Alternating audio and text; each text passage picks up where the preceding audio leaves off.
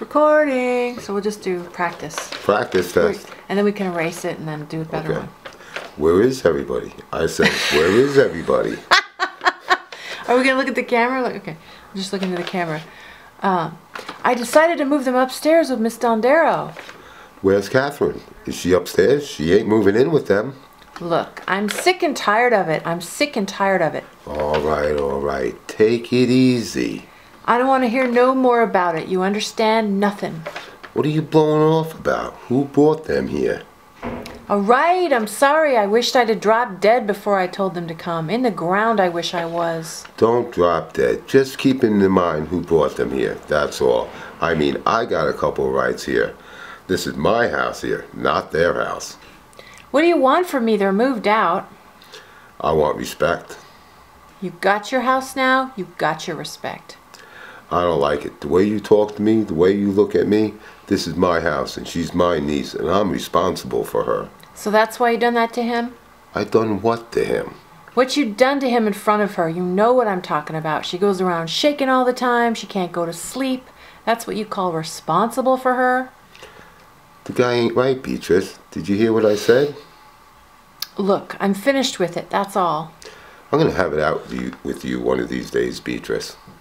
Nothing to have out with me. It's all settled. Now we're going to be like it never happened. That's all.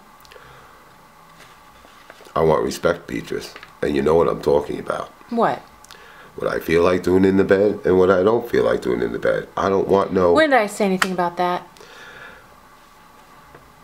You said. I ain't deaf. I don't want no more conversation about that, Beatrice. I do what I feel like doing and what I don't feel like doing. Okay. Don't tell me okay. I'm telling you the truth. A wife is supposed to believe her husband. If I tell you the guy ain't right, don't tell me he's right. But she likes him. Beatrice, she's just a baby. How she knows what she likes? Well, you kept her a baby. You wouldn't let her go out. I told you 100 times. All right, let her go out then. She don't want to go out now. It's too late, Eddie. Suppose I tell her to go out. Suppose I... They're going to get married next week, Eddie. She said that. What's the hurry next week? Well, she's been worried about him being picked up. This way he could start to be a citizen. She loves him, Eddie. Why don't you give her a good word? What do you say? 'Cause in her heart she still loves you. What are you, crying? No. I can't. I can't talk to her. I'm going for a walk.